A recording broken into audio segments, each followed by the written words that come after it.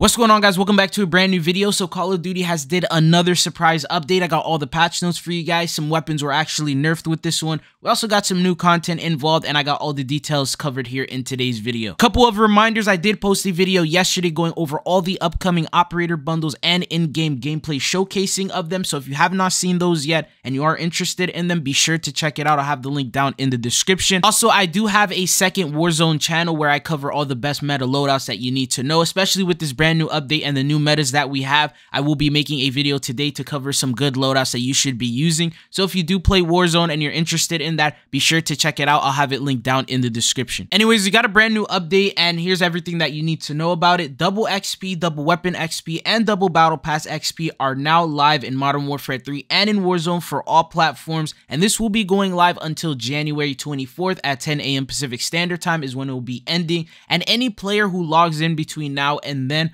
will also receive a 1-hour double XP token for all the categories, so double player, double weapon, and double battle pass XP. We also got a new store update that brought in 2 items. The first one is a free gift pack that you can now claim for the next couple days before it gets replaced with a different one. This is just a calling card that you can now unlock. The second item now available is the Homelander Operator Bundle. I saw so many comments of people requesting to see this operator skin in the game, so I did promise I would let you know when it was available, and it now currently is. It should be in the store all the way up until Season 1 Reloaded ends, but this is available. It's the same exact bundle that we saw with the original Modern Warfare 2. You have the Homelander Operator skin. He has 3 different weapon blueprints, which come in with tracers and dismemberment. There's a brand new finishing move. There's other things like a loading screen, calling card, and much more. Surprisingly, the older boys operator skins offer a lot more than the newer ones do. The newer ones only give you 2 different weapon blueprints. These older ones have 3 different weapon blueprints, and you get a dismemberment on top of the tracer rounds, as the old one only gives you tracers. They dropped a brand new trailer for the boys event, and they pretty much showcased the brand new operator skin, some of their finishing moves, and just overall just like a little trailer that we usually get for every upcoming operator bundle. Surprisingly, despite dropping this trailer a couple days ago, A-Train and Firecracker are still not in the store yet. As of right now, it's only Starlight, Homelander. We know that Black Noir is going to be added next, and then following that, probably maybe like mid next week, we'll see Firecracker added in, and then following that, there will be A-Train. And just a reminder, the boys event is a very big event. They even put it in the homepage that it will be 3 weeks long. Every single week there will be a new set of challenges and rewards that you're going to be able to get. So there's technically 3 different events within the boys event. First one is called the SUPE Takedown, the next one is going to be called SUPE Siege, and then the third one is going to be called VOT Week, meaning that we are still going to get 2 more events. Every Wednesday there will be a new event that comes in. I'm going to be explaining all the details that you need to know about that in the next video, because I'm still gathering the rewards, the exact challenges that you need to complete, and all that footage for you guys, which I'll have ready by the next video. Anyways, we also received a brand new update in terms of patch notes, and here's what they are. You didn't need to do any downloads, just a little playlist update, but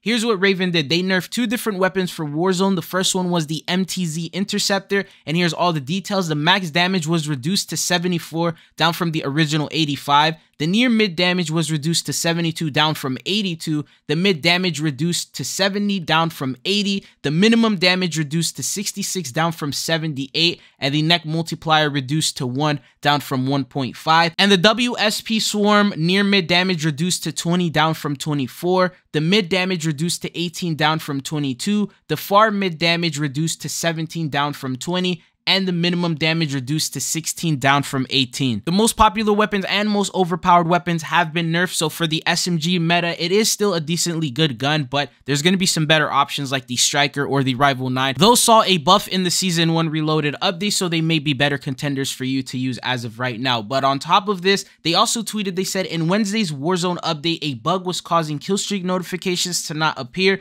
That was a side effect of an in-progress quality of life feature slated for the release of Season 2. The bug for that has been fixed, but they showed an early preview of the new quality of life feature that they're going to offer. As you see here from the clip, it's going to appear on the minimap. This is just an icon to let you know where the enemy precision airstrike is about to land. So usually you just get the notification pop up in the center of your screen, and you just have to start running. You may end up running in the direction of the precision airstrike, but here they're telling you the exact radius that it's going to attack and hit, and that way it'll help you sort of get out of that area. They only showed it for the precision airstrike kill streak, so they haven't shown the mortar and other types of streaks, maybe they're probably going to do something like that for them. But that was one of the reasons why I guess it bugged out in the first place, because they were trying to implement this and add it into the files for the Season 2 update, which is just in a couple weeks. Anyways, a couple of other patch notes that we have is they're investigating an issue with perk packages not being able to equip properly in Warzone. They said while they investigate this issue, there is a workaround. Ensure that your first and second perk packages contain the same exact perks. Create or edit a loadout and select perk package 1. When receiving your loadout in-game, your perks should be correctly now equipped. Another update that they did is they fixed an issue causing the trigger response time of the Ali's Regret attachment for the TYR to be slower than intended. So it's not supposed to be that slow, and they have sped it up, I guess, since that update. And then for multiplayer, they did a ranked play update. A minor update with the balance adjustments to secondary melee weapons has been released. Secondary melee weapons have been adjusted to require 2 hits to kill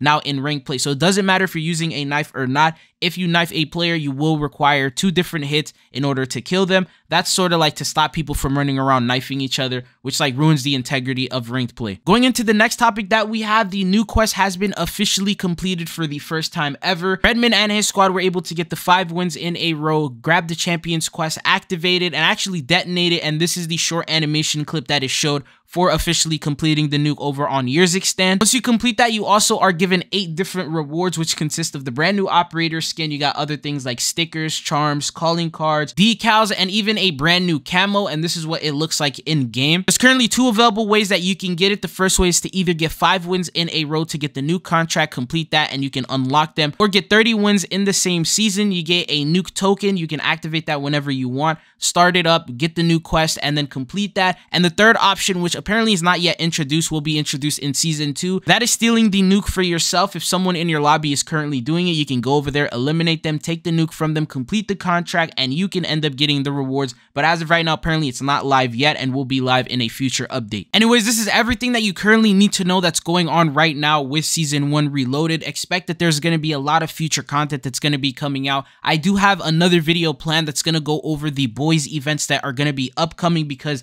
this is only week 1 of the boys event. Apparently it's going to span for 3 weeks long, and as I mentioned, every single week we'll have different challenges that you'll be able to complete, different rewards that you'll be able to get from them. So this is going to be a much bigger event than what you're currently seeing over on the event tab right now. And this first one only has like 3 to 4 days left of it. Next Wednesday we're going to be going into the second one. So I have all the details for you guys, which I'll be covering and I'm gathering right now for tomorrow's video. And then after that, we're going to go over and start talking about the future content that has been leaked, the upcoming collaborations, the Season 2 leaks. We are just around 2.5 weeks away from this brand new update, so we're going to start covering that as well here on the channel. But this is currently everything that you need to know going on with the latest updates that we have for Season 1 Reloaded. There's probably not going to be any more bigger updates that are going to come out after this one. You can expect the weekly events to drop on Wednesdays with playlist updates, but other than that, don't expect like any other weapon balance changes or bigger new content to be added. These are going to be things that we're going to cover in the upcoming videos. But anyways, that's all that I got for you guys in this one. Thank you guys for tuning in. If you found the video helpful or informative, don't forget to hit that subscribe button, and hopefully I'll be seeing you guys back on the channel again. Peace.